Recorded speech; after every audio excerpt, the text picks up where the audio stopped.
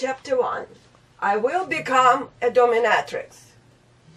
I have every reason to believe that Mistress Rose is indeed dead. I had never met or heard anything about her until the black envelope arrived at my office desk with a note. Institute of Human Sexuality to Dr. Strong from Mistress Rose. Publish my writing, Mike. My name is not Mike, and I don't know any mistresses. I'm Dr. Michael H. Strong, a clinical psychologist and a leading expert on questions of human sexuality. I'm the author of footnotes in this novel. I decided to publish the material, adding my commentary in footnotes, as I believe it would be of interest to psychiatric professionals, sexual freedom activists, and members of the general public interested in psychology.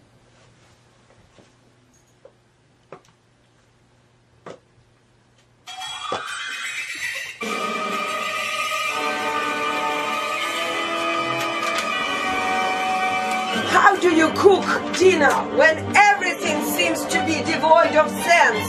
How and why do you set the table when you know that you are going to die? How? I asked my cat. She watched the pot of borscht bubbling in the sunlight-drenched kitchen and didn't move. A 6-year-old next door was torturing the piano, as always, day after day after day. The kids were off to school, my husband was off to work, and I folded clean underwear, paid water bill, and rearranged the flowers, lilies or irises. The sun touched my face and played with the sparkly curtains folds. A fly zoomed by the open window, lulling me towards sleep. Everything went exactly the same as yesterday and the day before, except for the moment when I sat down to my laptop and Googled sex work.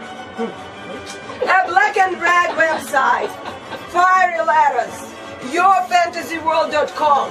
A leather-clad Asian Amazon squished her heel into the chest of a human ogre, her scarlet lips twisted in a grimace or a smile. Reading the small print, red or black, hurt my eyes. Not sex involved. The mistresses at this dungeon didn't do sex, only fantasies, no sex. I closed the window. I withdrew the curtains. I needed this. For what had been 5 years by then, I had been writing a novel about my dead sister. I wrote and wrote and wrote, but I could never capture the final chapter. It slipped away, it wasn't right. And so, to get it right, I needed to perform the dungeon experiment. I searched the Craigslist job section for dominatrix. 2 ads came back. Adult gig, Amazon ladies, let's have fun.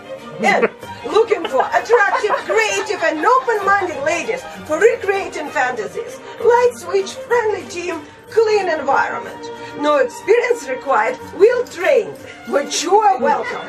No sex, send short description and a photograph. I reread the ad. Attractive. Well, I did yoga and Weight Watchers, and at parties men asked my husband about that tall Ukrainian chick. Creative. Ever since I had painted my son's bedroom green sea, fleecy clouds, white sail, my neighbor introduced me as an artist. Plus, I was a writer. Open-mindedness was my major life principle. Light switch, had to research that. And although I hated to think about myself as mature, I had to acknowledge it. At 38, I was hardly juvenile. Hey, no sex involved. I created myself a new email account, mademoiselle666@gmail.com. A St. Martin's Beach photo taken from afar. My red hair gleaming in the Caribbean sun, my blue bikini shining against my tan, and wrote a note, "Dear Sir, Madam, in response to your ad." My heart was racing and my palms got clammy, but I shook my head, hit the send button, and jumped at the sound of an explosion from the kitchen.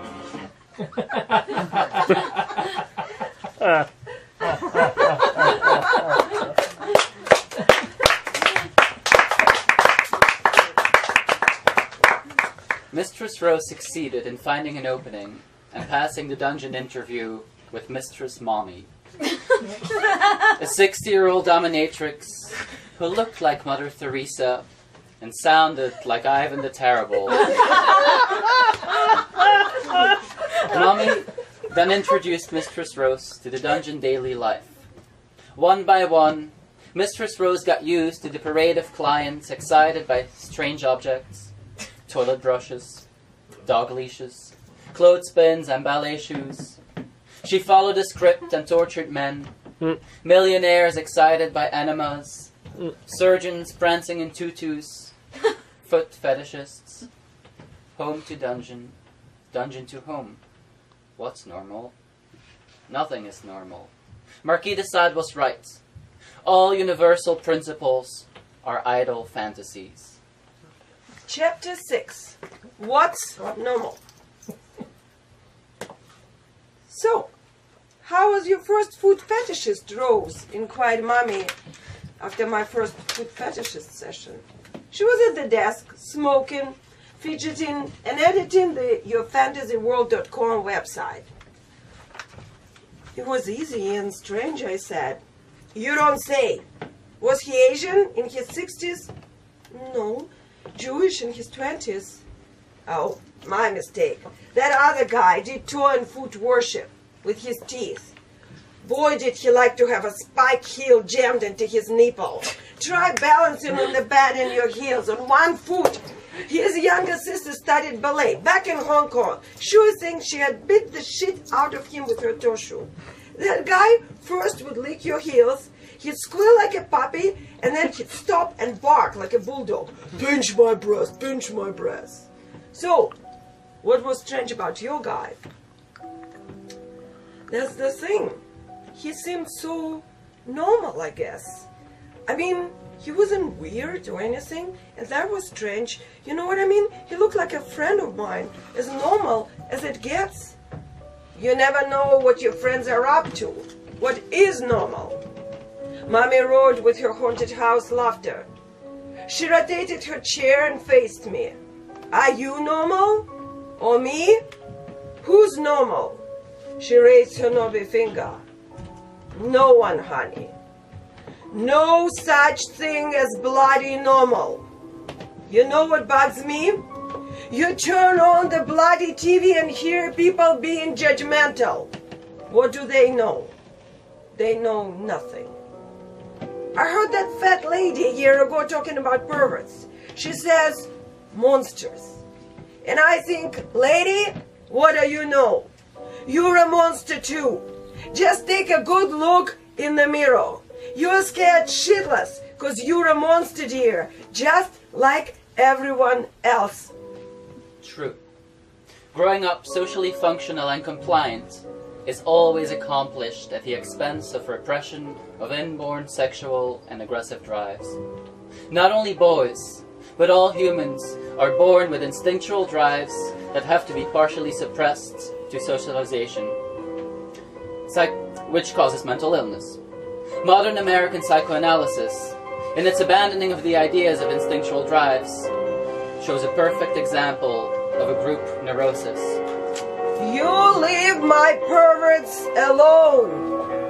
Mommy was fidgeting in her chair. My brain sizzled and shriveled under her burning stare like her breakfast bacon. I wanted to go home. I craved feeling my son's flat top under my palm. Felt like hugging him to my chest, drowning in his boyish scent, unwashed yet clean. I'd be good on TV. I'd tell them a couple of things about perverts, Mommy went on, what they're made of and where they're coming from. Where are the perverts coming from, Mommy? The same place as you. Moms, nannies, teachers, parents. Everyone, given the charge of socializing a child, contributes to that child's neurosis. A human being has two alternatives: growing up as a functional but neurotic individual, or being socially ostracized and developing a gross psychiatric disorder. You know that. Your son wants you, but you are here in the dungeon, working. So he takes on loving your shoe. Done. A foot fetishist. Fuck you, Mommy. You leave my kid alone, I said. He's fine. Don't fret, Pat, said Mommy. Your kid's fine. It wasn't about your kid. I'm saying we all screw up our kids one way or another. Get over it. Oh, you go to hell, Mommy, I said. Mommy took a deep drag on her joint. I will, baby, when the time comes. We all will. Nice.